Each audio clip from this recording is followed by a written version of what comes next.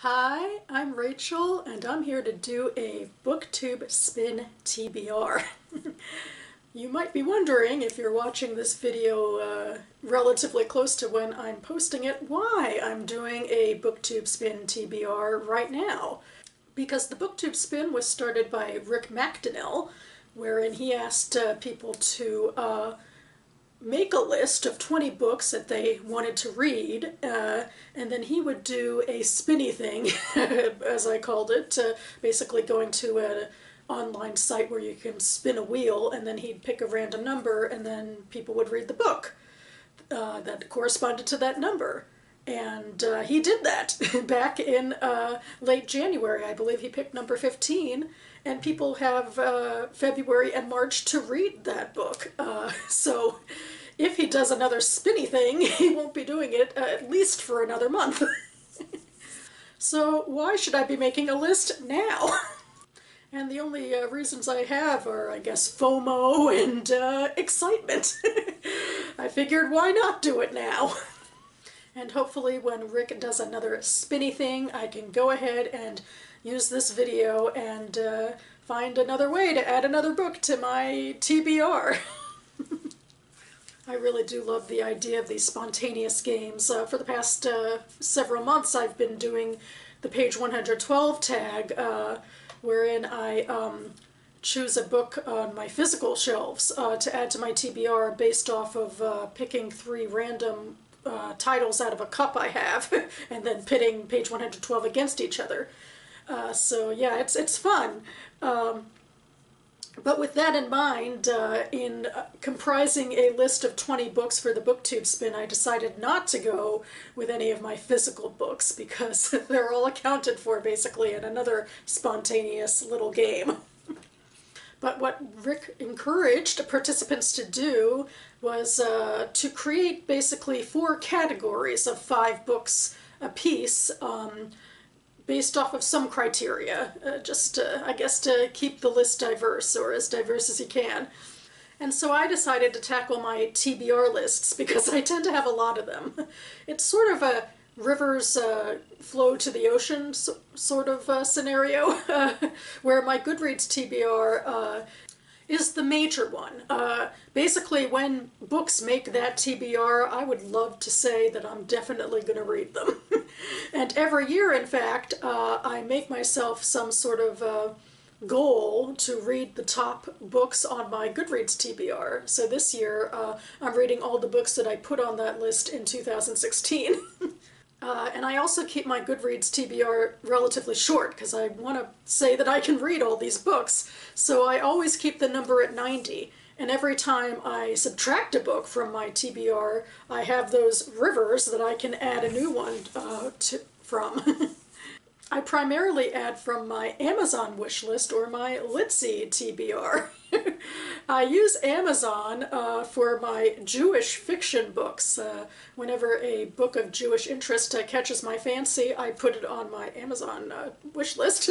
And whenever a book of general fiction catches my fancy, I tend to put it on the Litsy list. So yeah, my GoodReads TBR is primarily made up of Jewish and general fiction, with a couple of other types of titles thrown in. I'd like to be adding in more science fiction and fantasy, and in fact, on my Overdrive page for one of my library accounts, I occasionally add in sci-fi and fantasy books to the recommended list, mostly for audiobooks. I recommend them as audiobooks that, of course, the library rarely, if ever, takes me up on, but sometimes they do, and then I can at least listen to them on audio from the library.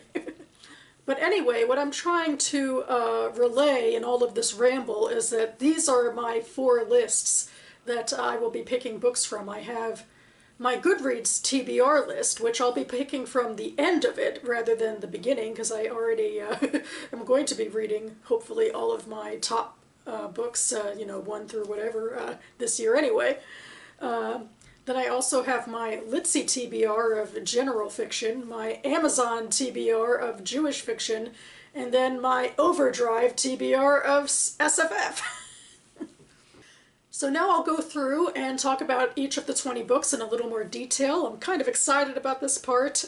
I went ahead and made little graphics to overlay right now. I made them on PowerPoint and then, took a screenshot and so forth. This is all very rudimentary, but it's the first time I've done this particular setup, so I'm excited. So without further ado. Okay, book number 1 is About the Night by Anat Talshir and translated by Evan Fallenberg.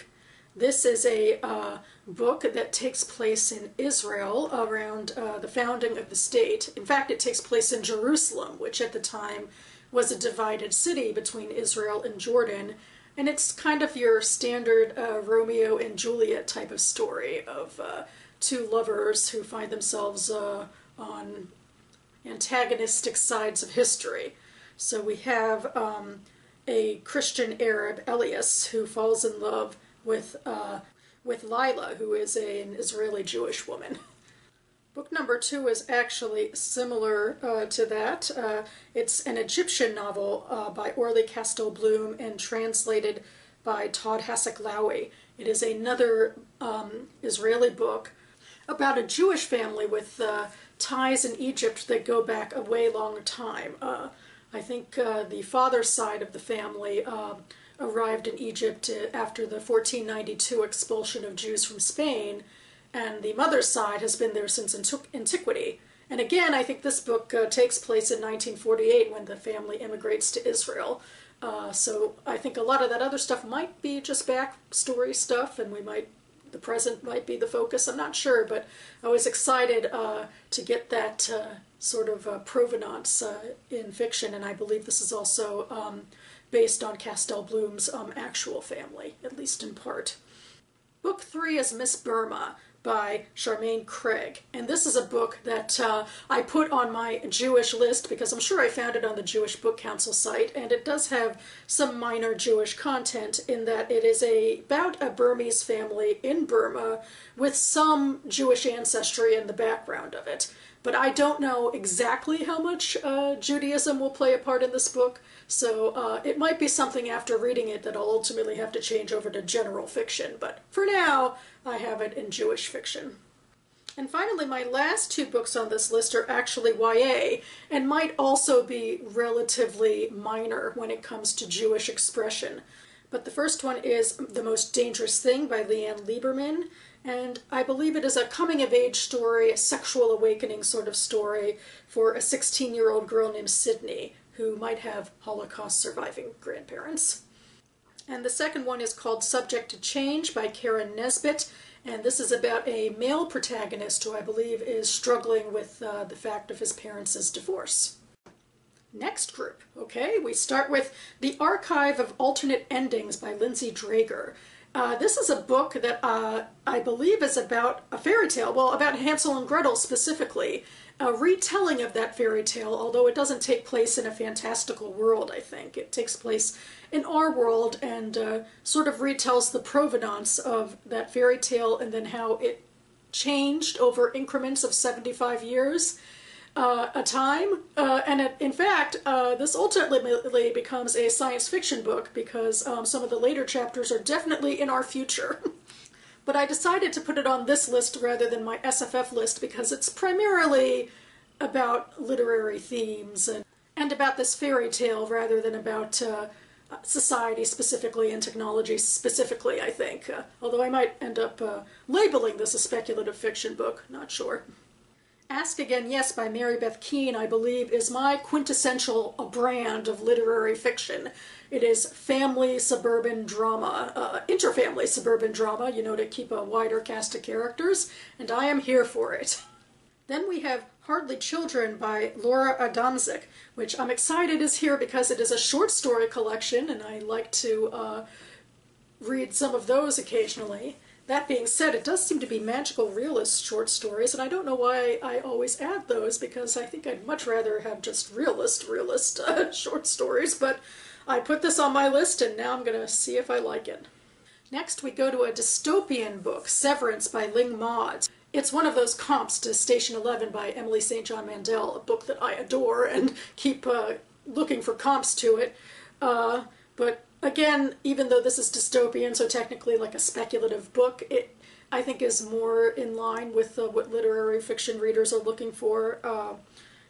I'm sure it's not far enough in the future to be too technologically advanced, I don't think. But anyway, we're following a protagonist who is dealing with a pandemic, which will be interesting to read about in these times, I suppose. It's about survival, but I think it's also about trying to assess who you are in the midst of all of this. And my final book on this list is Love Marriage by Vivi Ganeshanathan, who is the co-host of a podcast put out by LitHub, a fiction nonfiction podcast, which I listened to religiously for a while until, frankly, I stopped listening to podcasts as much, and I listened to BookTube instead. But anyway, I listened to her on this podcast for so long, and I knew that she had a novel out, so I decided I should add it to my TBR. So this is a story about a Sri Lankan immigrant family.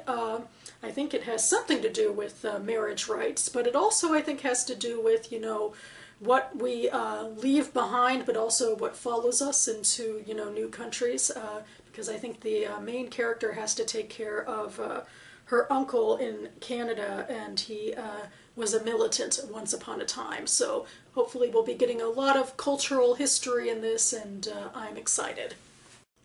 And next, the last 5 books I added to my GoodReads TBR, at least as I am filming this, starting with Bury What We Cannot Take by Kristen Chen. This is a book about communist China. It is about a family struggling under that regime, starting with a grandmother who apparently defaces a picture of Chairman Mao, and her family has to turn against her or pay the price. And then the family ends up splitting up, and 2 of them, or a couple of them, are allowed to leave China, but one of the children has to stay behind, I guess as a testament that the rest of the family will indeed come back. So again, this will be about family drama against a political backdrop this time. Then I have a couple of Jewish books for younger audiences again. The first is City of Grit and Gold by Maud McCrory Powell, historical fiction middle grade, taking place in 1886 in a Chicago Jewish neighborhood, dealing, I believe, with worker strikes and unrest in that capacity. And the next one is YA on Blackberry Hill by Rachel Mann. It takes place at a Jewish summer camp. The young girl who is attending right now is Rena, and she experiences things at this camp that connect her to her mother's experience at the camp 20 years prior. Then there's The Diplomat's Daughter by Karen Tanabe, which is a book about multiple cultures taking place in World War II, starting out in an internment camp in the U.S. where a young woman of Japanese descent meets a young man of German descent whose families were sent to a camp. The young girl is ultimately sent back with her family to Japan, and she goes to Shanghai where she meets up with an immigrant from Austria, an Austrian Jewish immigrant who, you know, fled home because of the Holocaust. So there's a lot of relationships against encroaching warfare in that background in this one. And finally we have Trick by Domenico Starnone, and translated by Jhumpa Lahiri. This is a Neapolitan novel, Italian novel, a very minimalist, insular sort of novel, I believe, taking place with a grandfather and a grandson in an apartment together. Although I believe it will touch upon some history and, well, probably family drama as well, but at least we'll get a little bit of the feel of Naples, but mostly it'll be very interior in a small novel, I'm pretty sure. All right, and my final category. The majority of the books in this category are adult science fiction, which is a genre I definitely want to read more of. But I couldn't pass up the chance to at least dedicate one slot to YA fantasy, because I have a spot in my heart, soft spot, for YA fantasy. So I decided to go with Sorcery of Thorns by Margaret Rogerson, which came out recently. This is epic fantasy, my favorite type of fantasy, in another world, but there are librarians at the center of this story, so I am here for it. Next we have Provenance by Anne Leckie. This is part of her Imperial Radich series. I haven't read any of the other books in it. They're kind of military SF, which I try to stay away from. This one I think is a little more about civilians on the ground. Well, of a sort. To summarize, I believe it's about a young woman who is trying to regain a priceless lost artifact and has to go to a prison planet to talk to a prisoner there and maybe spring him out. So there's still going to be a lot of excitement to go around. But there's also, I think, some interstellar conflict and politics, and I love that aspect too. Next is Ancestral Night by Elizabeth Bear. This one is about salvagers in space. I love space. You'll see that a lot in these books. Who are looking for relics, human relics among alien vessels, and I think come across a bigger truth about this alien species, long thought dead, might not be so dead after all. Returning to Earth, but with an alien theme, is Tomorrow's Kin by Nancy Kress. Pretty sure I heard about this book through Rachel at Colonnati's channel. This is a book where aliens come to Earth, but like Arrival and that sort of stuff, we focus less, I think, on a military response and more on a diplomatic response, especially because after these aliens arrive, we have some sort of virus that arrives that is affecting all of us. So suddenly we're talking more about biology and scientists and whatnot and working together. And I gotta say, if aliens were to, come to Earth right now, I'd probably want to talk to them about viruses and about what intel they could offer us, because presumably they'd be a more advanced species than us, and maybe they can help us out.